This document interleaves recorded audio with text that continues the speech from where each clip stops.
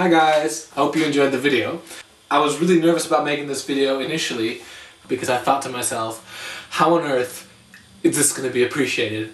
Because Giana Sisters is a game from 1980s for the Commodore 64, and Mario Brothers was by far a more popular game in most places.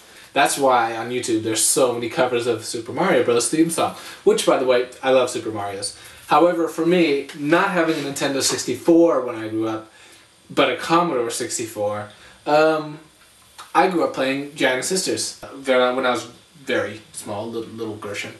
Anyway, I was really nervous about making this covering that, you know, the theme song of Giana Sisters, because I thought, oh, that's really nerdy. But then I realized, you know, I'm just going to roll with the geekiness and see what happens. And so I just made this cover, and I hope you liked it. I'm happy with it.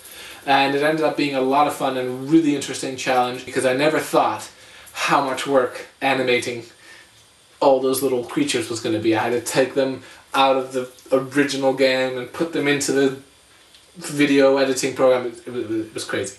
Oh, another interesting thing I had to do, of course, was make myself a little avatar of myself, which you guys saw running around in the video clip. So I had to take the original Giana Sisters girl here and then edit her into me, kind of, as in the video game me. Hope you guys enjoyed the video as well. Yeah. Cheers.